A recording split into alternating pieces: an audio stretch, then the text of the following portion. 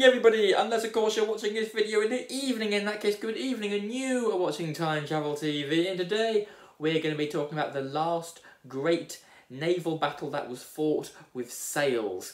We are going to be talking about the Battle of Trafalgar. That is why I've got this rather fetching hat and this beautiful eye patch, which I will now move because it's beginning to annoy me. How did Nelson cope? So, 1804, and Napoleon Bonaparte was Emperor of France and had beaten basically everybody in Europe. But once he had beaten a European alliance, another one would always crop up, and at the heart of this was always Britain. So he decided to invade. Bonaparte has made himself Emperor of France. Yes, we saw that.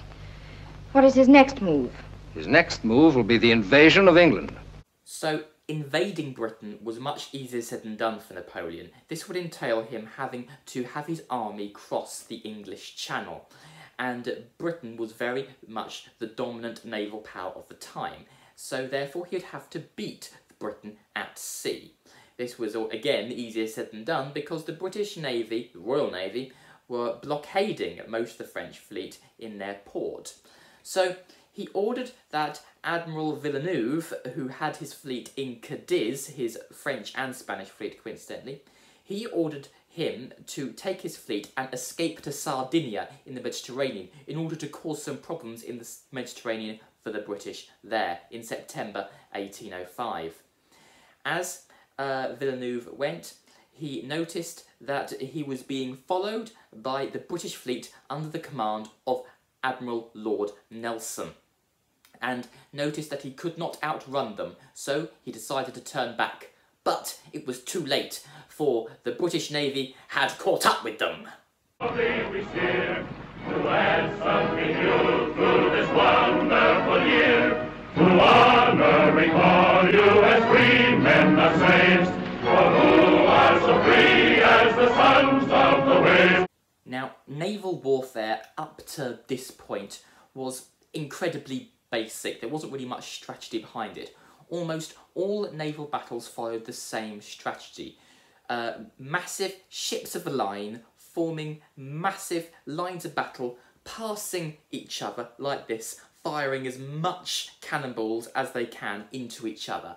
This meant the winners, basically, they won if they had massive ships, good guns, and if they had a lot of luck. Nelson, on the other hand, had already had some massive victories, such as the Battle of the Nile and the Battle of Copenhagen, and he had won those by seriously altering the traditional naval warfare attack. So he would do the same at the Battle of Trafalgar. His plan was to have two lines of battle with the ships of the line, attacking the French at 90 degrees to their battle line. On the 21st of October 1805, the two fleets met.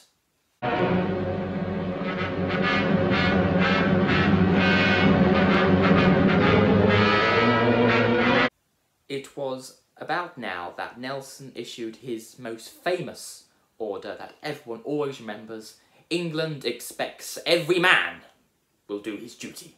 I wish to say to the fleet, England confides that every man will do his duty. You must be quick, for I have one more to follow, which is for close action. The Lordship will permit me to substitute expects for confides. It will be sooner completed. That will do, make it directly.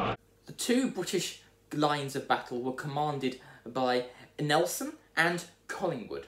By noon, they were both within range of the French and Spanish guns, and at their mercy, except the gunmanship of the French and Spanish weren't as good as you might expect. They were not very accurate, for they had little chance of practicing while they were blockaded in Cadiz.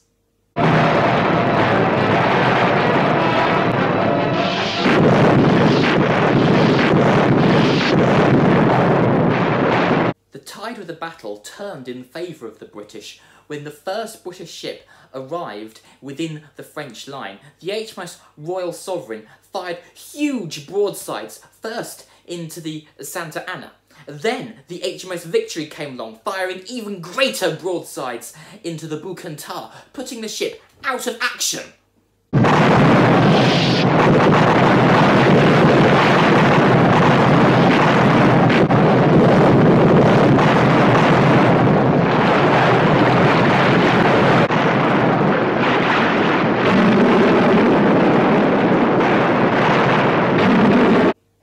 battle was not over yet.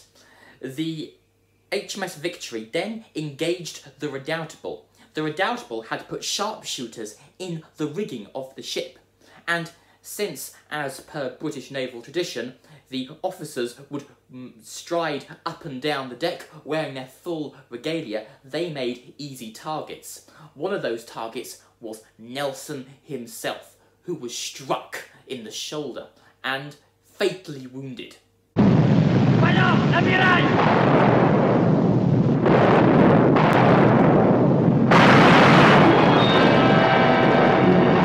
As soon as he was hit, Nelson knew that he was done for. The bullet had travelled from his shoulder to his spine. He was carried below decks in order not to demoralise the men. Just as they were doing this, the crew of the Redoubtable were preparing to board the Victory. Things looked bleak for the British until the HMS Temeraire came up along the other side of the Redoubtable, firing great broadsides into the side of it. The Redoubtable could not fire back, as all their gunmen were getting ready to board the HMS Victory. As they did this, both ships fired into the side of the Redoubtable, blowing it to a pulp.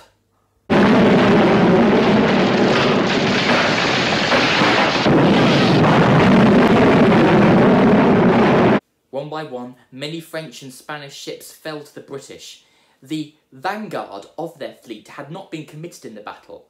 They tried to swing round and outflank the British and have an attack, but this was fended off and they fled. The battle had been won for the British, and Britain continued to roll the waves.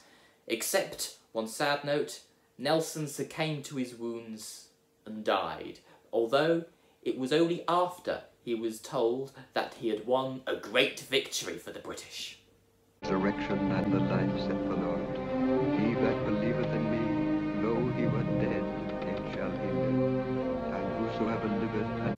So, Nelson had sailed off into the history books as a naval legend, and Britain was safe from invasion. And this is by far the most influential battle in the Napoleonic Wars, far more significant than the Battle of Waterloo. After this battle, there was absolutely no hope for Napoleon ever to invade Britain, so therefore he turned his attention eastward to Russia. And, as we all know, this would eventually lead to his downfall.